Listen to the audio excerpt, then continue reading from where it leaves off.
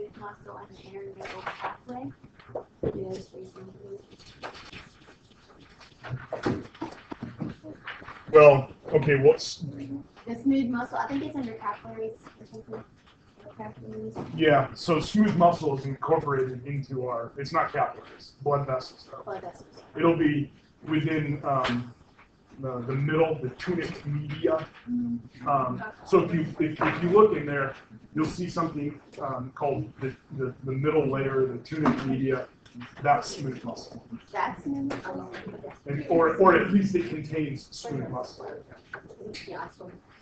What was the other one that we? Fibrous, that's the last one. Yeah, fibrous tissue again. So the tunic interna, tunic media, and tunic externa.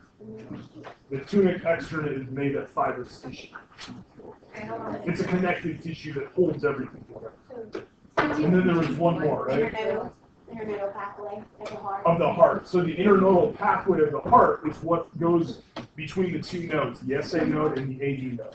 So if you look at that conduction system in the heart, the sinoatrial node, it's up in the, for most of us, the kind of upper breastbone side of the right atrium.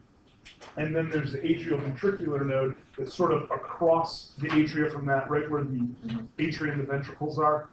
There are specialized cardiomyocytes in there that don't really stick out any different than the other cardiomyocytes, but they conduct the pathway, the electrical activity between the SA node and the AD node, and even over into the other atria.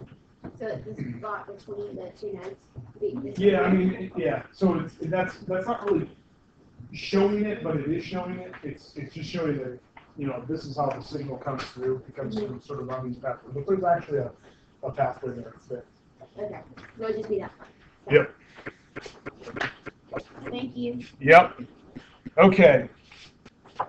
So today, we're going to pick up with the hypothalamus. Okay, and the hypothalamus, again, we're finding this below the thalamus, which is below the third ventricle in the brain, and it's made up of all of these different nuclei. And these are groups of nuclei or groups of nervous cells that have a very common function in a variety of different physiological processes. And they give you, in this image here that I'm showing on the screen, give you a few different examples, but there's a lot more. There's a lot of things that are regulated by the hypothalamus, and probably even things that are being regulated by the hypothalamus that we don't even really understand. Okay? So, but for the purposes here of sort of the anatomical perspective of the hypothalamus, we're going to take a look just as at these 10 nuclei, or the 10 most important nuclei. So I think this is right where I left off on Wednesday. So we're going to pick up here. So again, you look at the hypothalamus, if we were to dissect a mouse or even a human brain, and we're like, okay, so here's the hypothalamus, we're not going to see these 10 distinct individual tissues. They all look the same.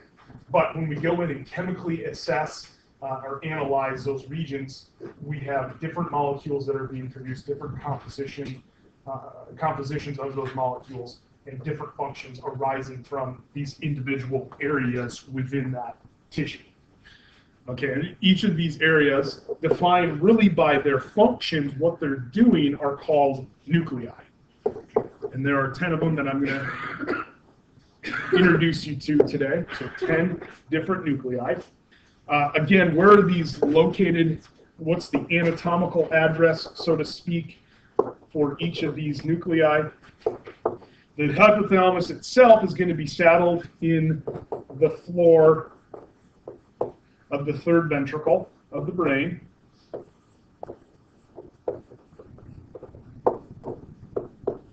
Okay, so saddled in the third ventricle in the brain.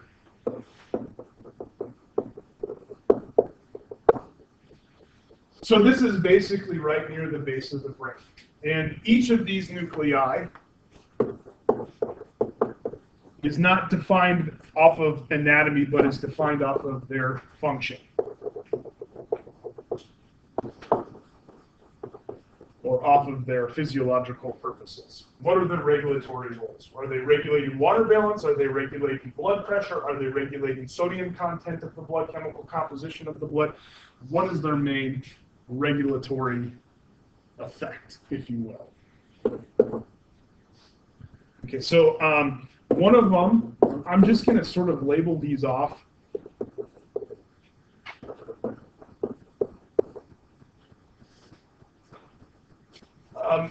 Really what I'm trying to do here is just kind of give you an introduction to all of the different kinds of nuclei that exist. I'm not as concerned for the anatomy here, but really what is happening in each of these nuclei. So the posterior nucleus, also sometimes referred to as the posterior hypothalamic area, as it is here. One of the things that's been indicated is a shivering response. So this is a body temperature regulating region. So we should expect that arising from this region, if we begin to get cold, the things that need to happen in order to cause those tiny little muscle contractions that we call shivering are going to begin here. This is going to be part of that regulatory process. All right, so just to kind of fire these off, the dorsal medial nucleus. And the dorsal medial nucleus, really what we're looking at here, dorsal, okay, so it's on dorsum, and it's medial, so it's towards the midline.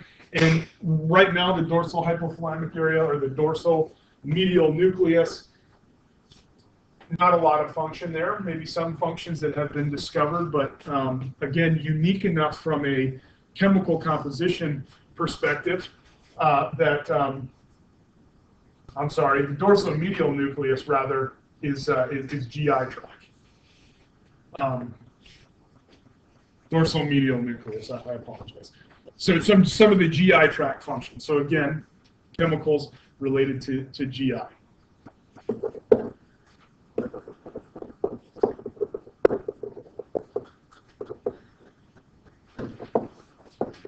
Paraventricular nucleus. This is well known to be involved in both water balance, so maintaining blood composition in perspective to water, but also the stress response.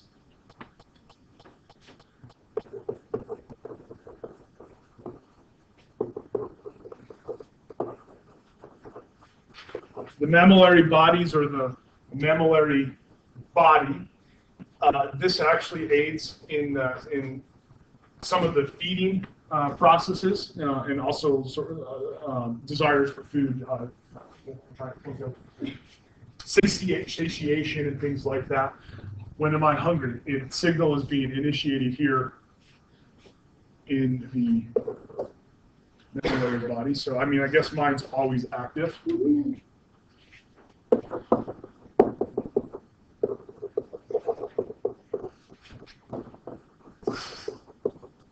Okay, so then the ventromedial nucleus, and the ventral medial nucleus, again, another feeding response here. Satiety is also linked in here with ventromedial body. So some redundancy starting to sort of arise out of these nuclei.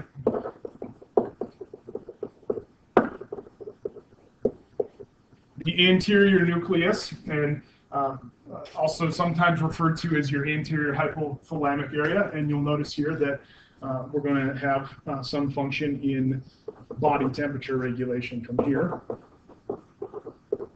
The preoptic nucleus. And the preoptic nucleus, you can see that we have all of our optic stuff occurring in here.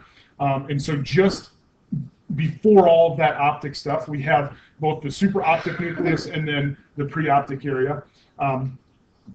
Somewhat both related to blood pressure. Medial preoptic area is dealing with blood pressure from a chemical perspective.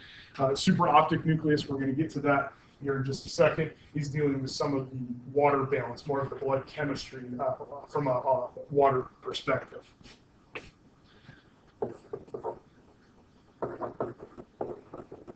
The arcuate, or the arcuate nucleus. The arcuate nucleus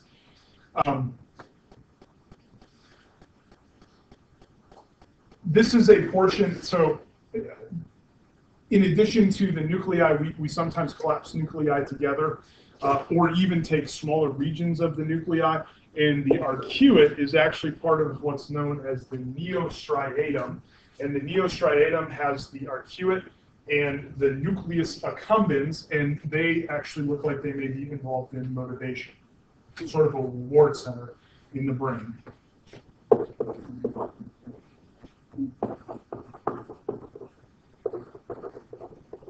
Okay, again, the supraoptic nucleus involved here with things like water balance, regulating blood water content. And then lastly, the suprachiasmatic nucleus. And when we look at the suprachiasmatic nucleus, this is maybe one of the most interesting parts of the hypothalamus. You can see that it's a very small little region, but it actually is what helps us to respond to changes in season and light and dark, and basically the biological cues that help us maintain our circadian rhythm. So you can imagine if you fly over to China, you got that 12-hour flight, typically it's an overnight flight, you leave at like 9 o'clock at night and you show up and it's 9 o'clock in the morning and you probably didn't sleep very well, and we call that jet lag. And that jet lag is actually caused by a skew or skewing of the suprachiasmatic nucleus. The expectation is no longer being met. Light is supposed to be dark, dark is supposed to be light, and you switch it. And so you feel the effects of that as you reorganize your biological clocks. And then when you come back, you got to do it all over again. Okay, so there's a lot of really interesting things that are occurring here in the hypothalamus. A lot of these things that are occurring are endocrine functions, but a lot of them actually are not endocrine functions. They actually are more of a nervous system type role.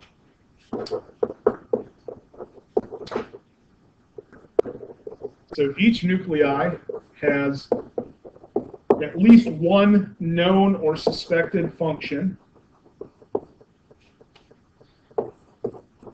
Again, some of these functions are certainly endocrine in nature, and when we say endocrine in nature, we are referring to the fact that we are releasing some chemical into the bloodstream and it's going to a distant target tissue. But many of these are actually neurological, and so this is neurotransmitter release across a synapse.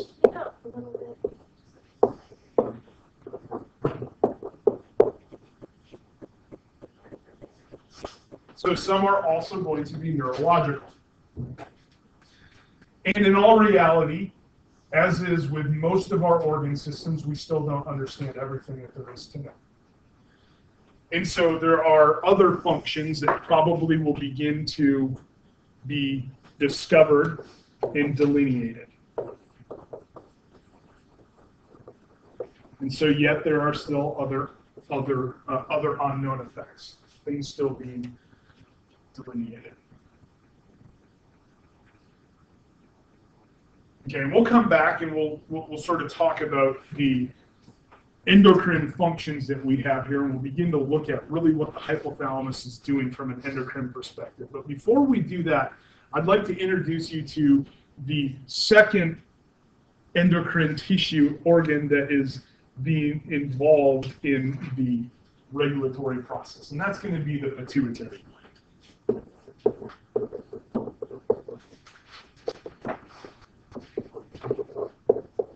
Now, the pituitary gland, it is a separate gland from the hypothalamus, but it is physically attached, at least through the infundibulum or the stalk, to the posterior lobe of the pituitary gland. So the hypothalamus actually can neurologically interact with the posterior lobe. It can interact through the bloodstream with the anterior lobe. Now what you're looking at here in this picture is all of the anatomical structures in the individual parts that are named in the pituitary gland. Now, the pituitary gland is actually more of the popular name. In the world of endocrinology, we actually refer to it as the hypophysis. Okay, so the hypophysis is the pituitary gland in proper endocrine terms. Now, this stalk, it really is a stalk, and it is actually going to suspend the pituitary from the base of the hypothalamus. And so the posterior lobe is going to be more of a nervous system type tissue, hence the name the neurohypophysis. And the anterior lobe is going to be more of a epithelial type tissue, and so we call it the adenohypophysis. So this stalk that suspends the pituitary gland from the base of the hypothalamus, structurally this is known as the infundibulum.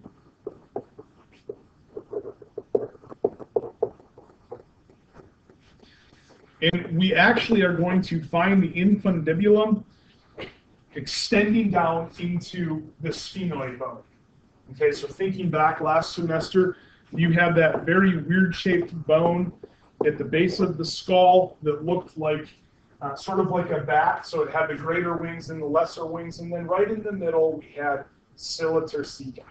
And if you remember Scylla turcica, it actually means the Turkish saddle.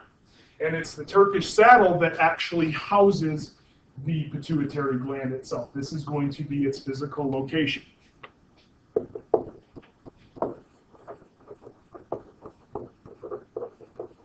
So we are housed in the sphenoid bone, specifically in a bone mark known as Scylla turcica, Turkish saddle. Okay, so to break this up even further, and what you can see in the image that I'm illustrating here on the board is that we have those two main parts or components of the pituitary gland.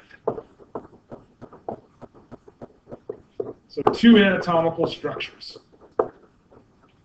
And they are different in their origins, their embryonic origins, and also the composition and makeup of the tissues. Okay, so starting what we would properly call the anterior lobe or the anterior pituitary, properly is called the adenohypophysis. The adenohypophysis. The anterior pituitary that I will abbreviate there as the ant pit. Further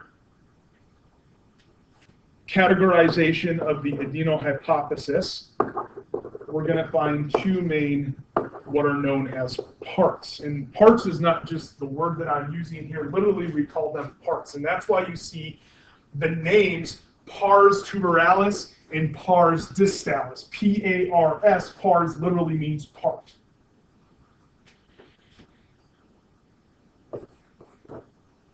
So the parts of the anterior pituitary are going to consist of the anterior lobe, which is what we call the pars distalis. And literally would mean the more distal part. So this is the part that is furthest away from that connection with the hypothalamus.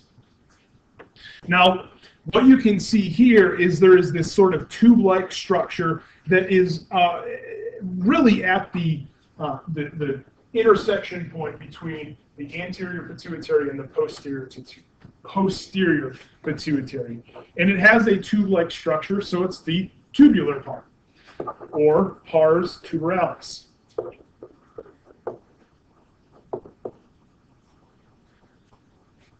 Now, this pars tuberalis, the anterior lobe is the pars distalis. The pars tuberalis is what we find associated with or around the infundibulum, which which I'm going to abbreviate there. Okay, so the infundibula. As soon as everybody has this, I'm going to have to make some adjustments. Are we good?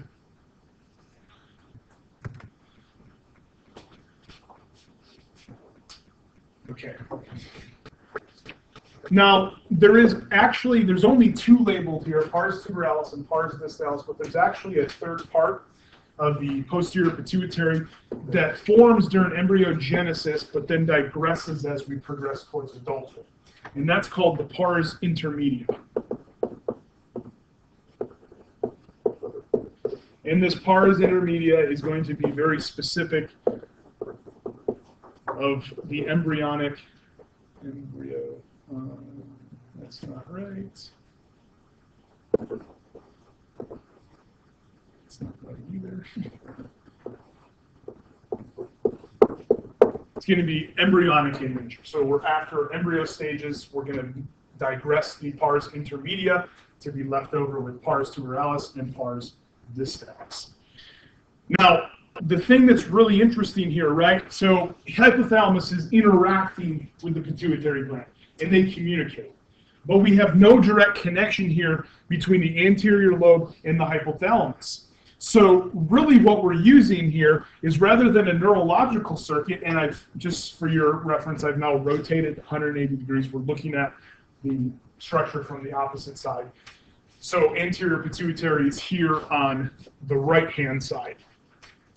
The neurocells, or the neurological cells of the hypothalamus that help to regulate the function of the pituitary, are doing so on a neuroendocrine basis. So we actually have a blood supply, and this is a really, really neat, unique blood supply. It's known as the anterior circuit. And this anterior circuit is going to be the way in which the anterior pituitary interfaces with the hypothalamus.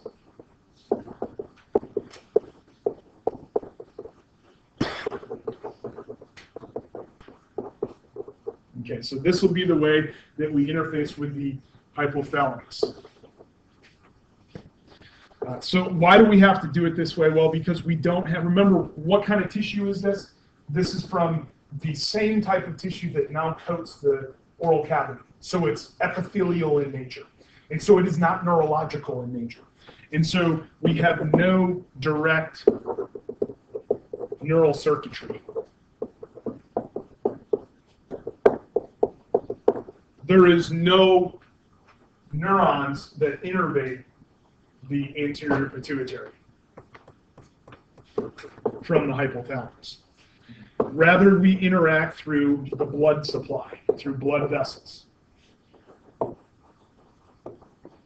Now, there are two places in human physiology where we see this type of circulatory circuit.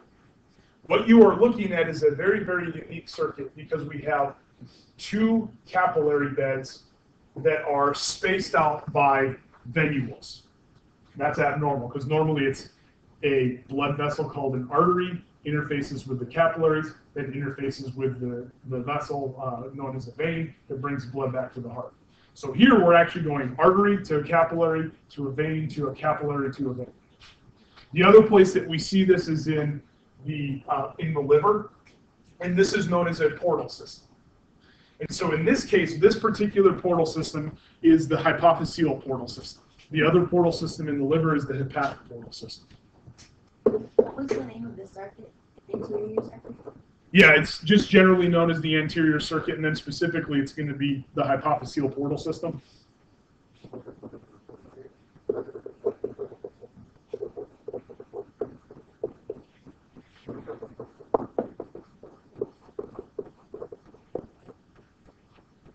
So it forms the hypophyseal portal system. Now, again, this term portal system, which the only other place we find a portal system is in the liver, it is this idea that we have one capillary bed, then a venule, or a type of vein, a small vein, if you will, and a second capillary bed. And so we're actually going to refer to the capillary beds as a primary capillary bed and a secondary capillary bed within this portal system.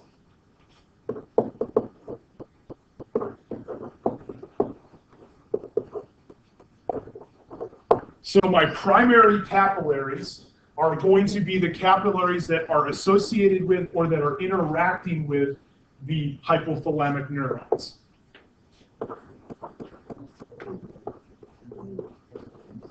You said a venule was a vein, right? It's a type of vein, yes.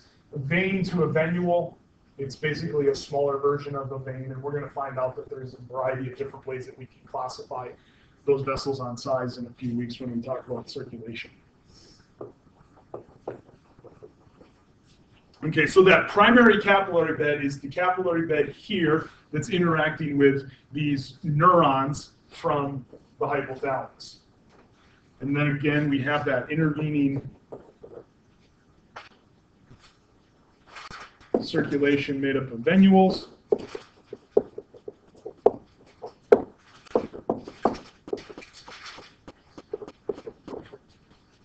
And then we move the blood from there. Here you can see the venules, referred to as blood vessels on this figure, into a secondary capillary that is going to be associated with the cells of the pituitary gland.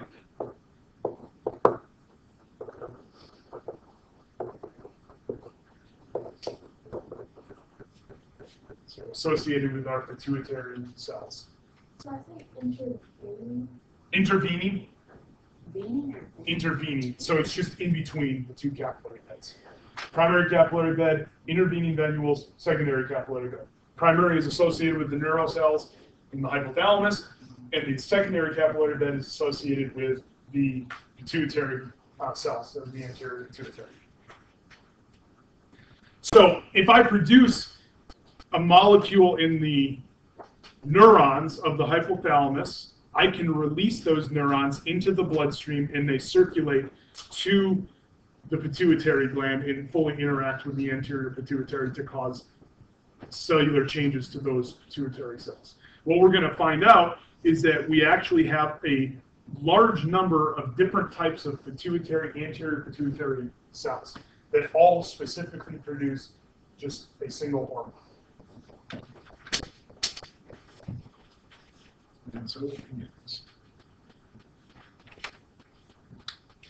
Okay, so you can see a listing of all of these hormones that are going to be produced, generated by the anterior pituitary. We're going to come back and we're going to talk hopefully about these in a little bit more detail. But before we do that, let's deal with the posterior pituitary. Okay, so it's neurological in nature. It's a very similar tissue makeup to the hypothalamus, and in fact has direct connection to hypothalamic neurons. We don't need an intervening portal system or blood supply. We're going to call this the neurohypophysis.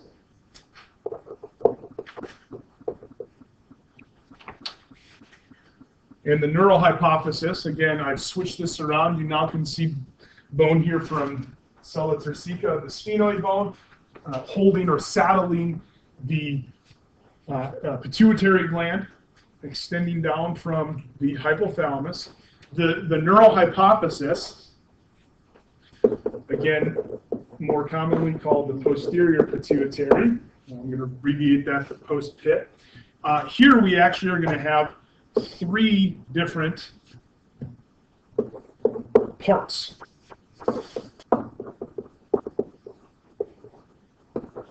And again, parts is the term that we use. It's going to be the parts or the pars of the neurohypophysis. The first one is called the median eminence.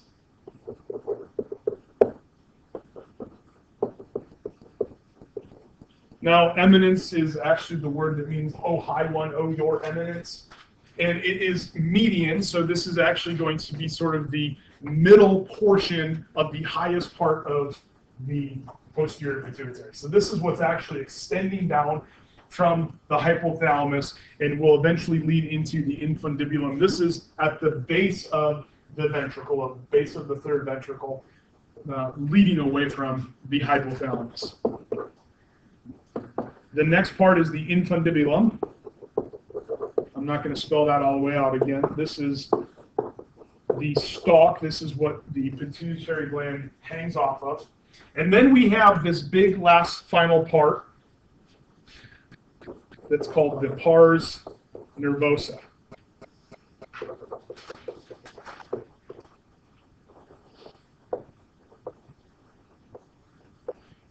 And we would refer to the pars nervosa as the posterior lobe. Okay, so more appropriate to call it the pars nervosa, nervous system part of the pituitary gland. Again, what separates this from the anterior pituitary is its tissue composition. It consists primarily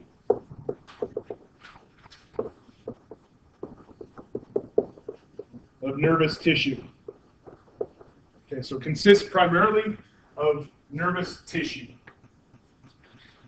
Now, even still, it is not just simply an extension of the hypothalamus. And so we still actually have an interaction or an interface that we can delineate between the hypothalamus and the posterior pituitary.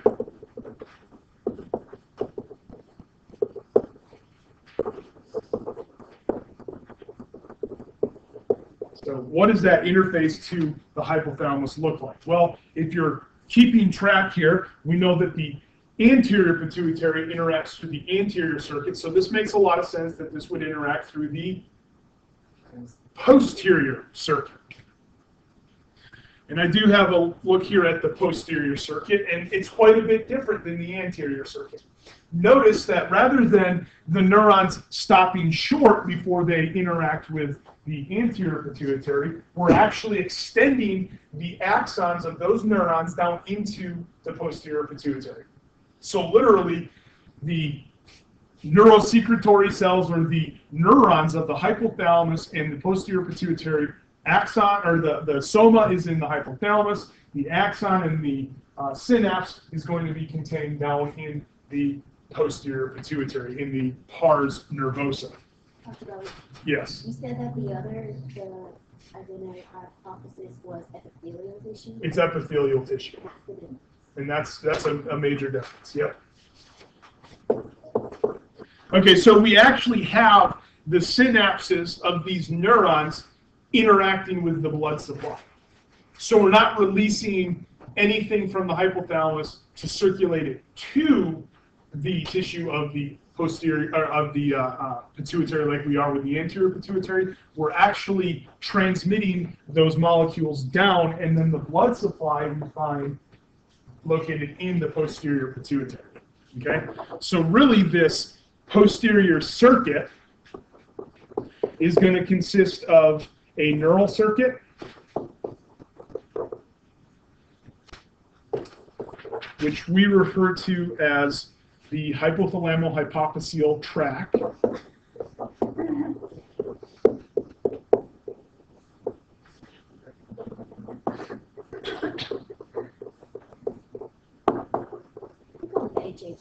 So this is just simply the fact that we start in the hypothalamus, we end up in the hypophyseal region, or the hypophysis, and it is a neurological tract. It is neurons running from point A to point B.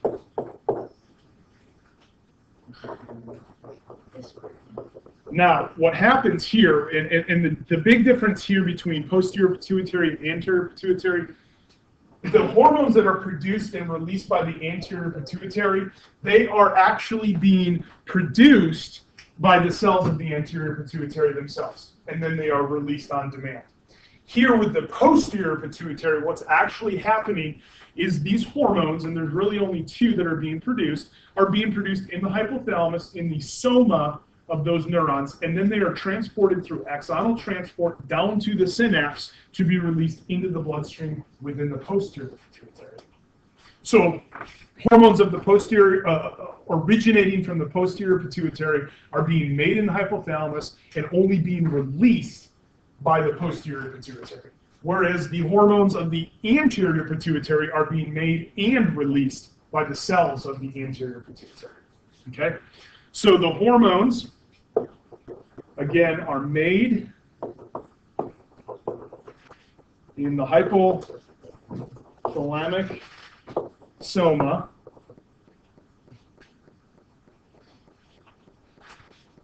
and through axonal transport, they end up in the nerve axon in the pituitary. Now, once they get collected in the pituitary gland, again, produced in the hypothalamus, axonally transported into the synaptic ball or synaptic knob in the posterior pituitary, they need to be signaled to be released. So they get collected up, and this should be something that looks relatively familiar. We saw the same thing with acetylcholine in the muscle, skeletal muscle cell. So we have vesicles of these neural hormones, oxytocin and arginine vasopressin, that are going to await for that signal for their release.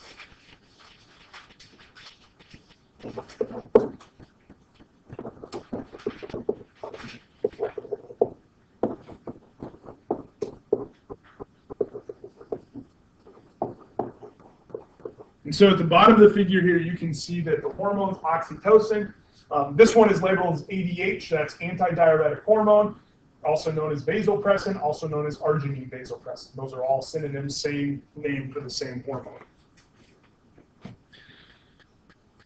So the blood supply that's involved here is what directly interacts with this particular neural circuit. This is where these two hormones, oxytocin and ADH or vasopressin, are going to be picked up, transmitted through the bloodstream to their target tissues. Okay, so hopefully we got a good handle on how the hormones are being produced, where they're being produced, and then now a little bit about how they're being transferred into the bloodstream. So let's deal with some of these hypothalamic hormones, and then we'll deal with some of the pituitary hormones.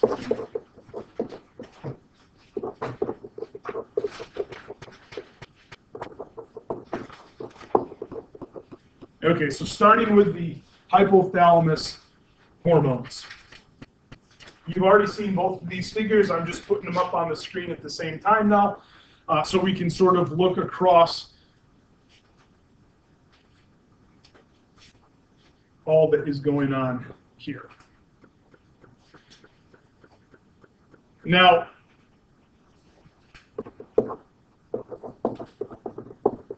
the hypothalamic hormones, these, by the way, are going to be my anterior pituitary hormones. These are going to be my posterior pituitary hormones. The hypothalamic hormones are actually going to be slightly different. So these are not hypothalamic hormones, is what I'm trying to say. The hypothalamic hormones are actually going to be defined by their target. Okay, so we have source and we have target when we're talking about endocrine glands and endocrine hormones. Now, the hypothalamic hormones, we are actually going to have 6 that target to the anterior pituitary, and they're targeting through that hypophyseal portal system. Okay? So that's the definition of the defined by target. The hormones from the hypothalamus that target the anterior pituitary, we're going to actually call those effectors. And there are 6 of them. So the anterior pituitary is going to be affected by 6 hypothalamically derived effectors or hormones. Now, in the world of endocrine, hypothalamic endocrinology, these are known most frequently as primarily releasing factors. There are 5 releasing factors and 1 inhibiting factor.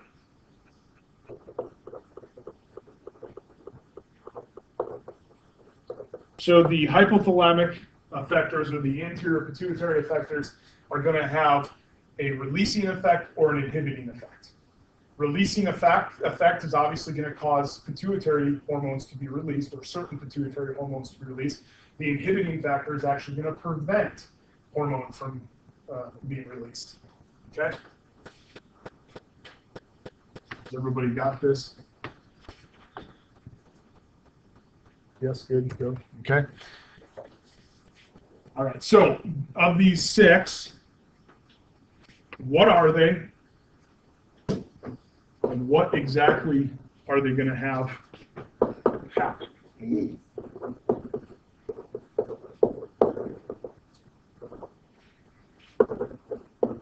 Our first is a releasing factor or releasing hormone, and it's called thyrotropin releasing hormone. Again, what do I do as an endocrinologist? I abbreviate everything. So I never talk about thyrotropin releasing hormone. I always talk about TRH. Well, what TRH is going to do is it is actually going to cause thyrotrophs. And let me put that word up there. I'm just going to put the root. When you see this term here, trophs, that refers to the cell that is producing a certain type of hormone. So we are going to cause the thyrotrophs to release thyrotropins through the action of thyrotropin releasing hormone. Now the main hormone that's going to be produced by TRH, thyrotropin releasing hormone, is going to be this hormone. This is the anterior pituitary hormone called TSH.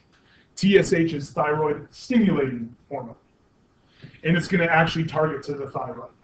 Okay, and we're going to come back on all of this, and I'm actually going to kind of map one of these circuits out, or one of these axes out, so that you can see it. But I'm going to lay all of this stuff up here. So you got a lot of different words that sound really, really similar. You have tropins and you have trophs. Tropins are the hormones. Trophs are the cells that are producing those hormones. Next is going to be corticotropin releasing hormone.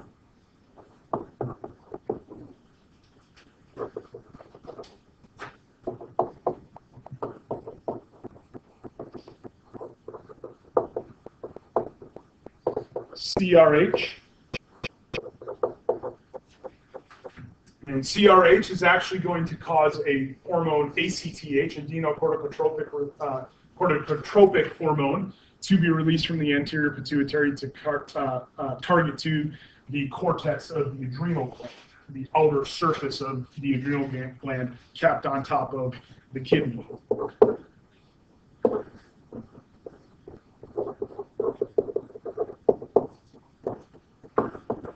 The next hypothalamic hormone here is the gonadotropin releasing hormone.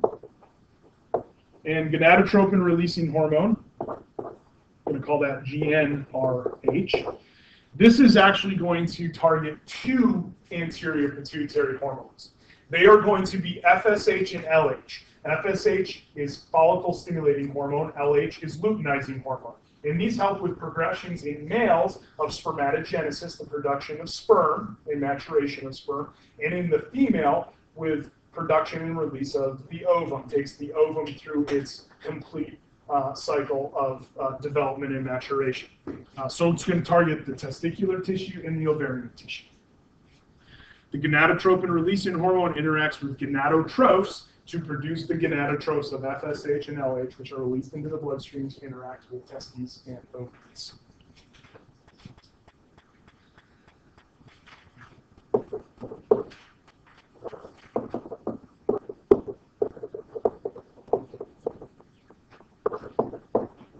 The next hormone is the growth hormone releasing hormone. I like to rhyme hormone with hormone. I think that's pretty good English there. GHRH. And so we have a hormone called growth hormone. And growth hormone, or GH, which goes to a variety of different tissues in the body, is going to be stimulated by growth hormone releasing hormone. And it's going to interact with cells that actually produce the growth hormone in the pituitary gland.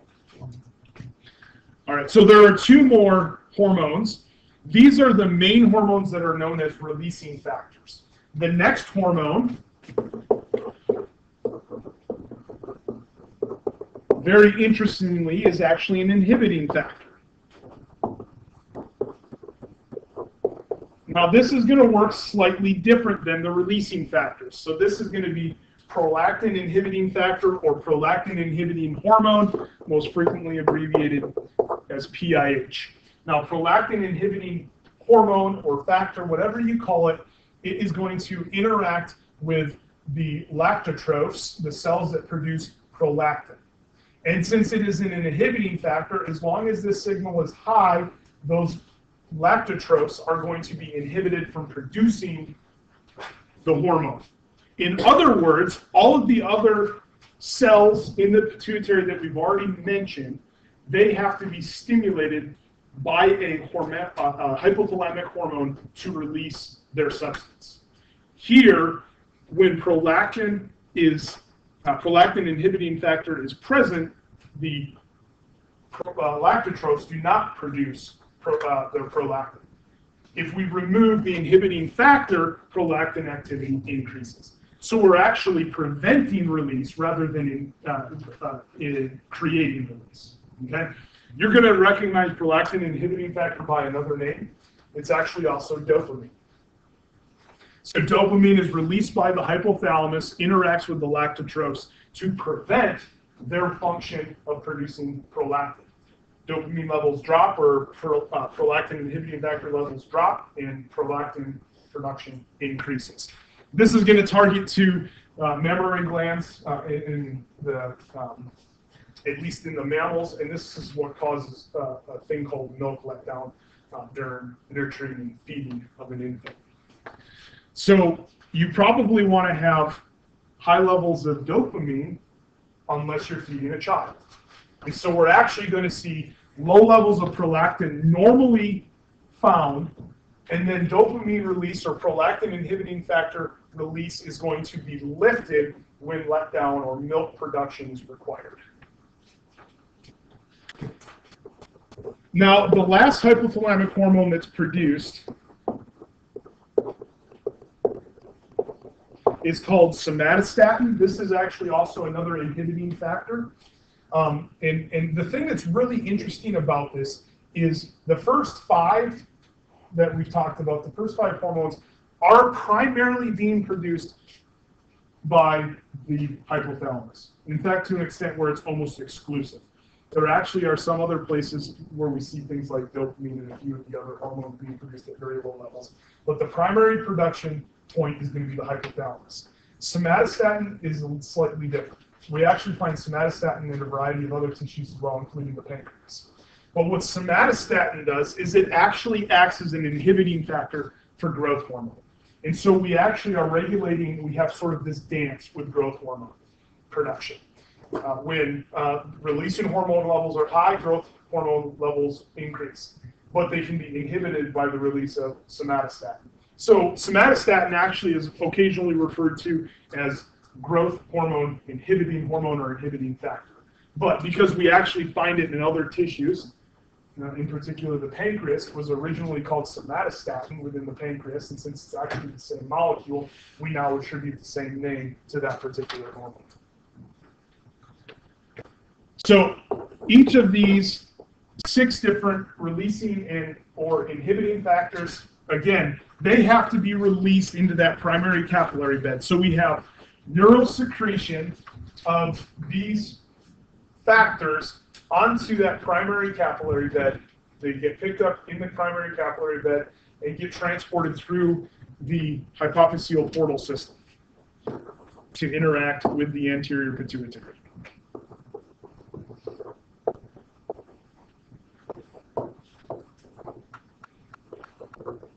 So going to be released into the bloodstream, and again, this is occurring through that very unique hypophyseal portal system.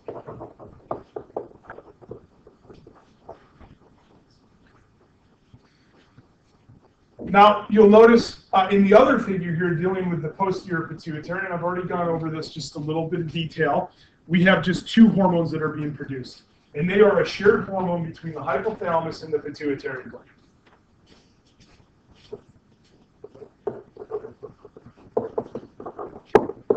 So the post-pit, in the pituitary,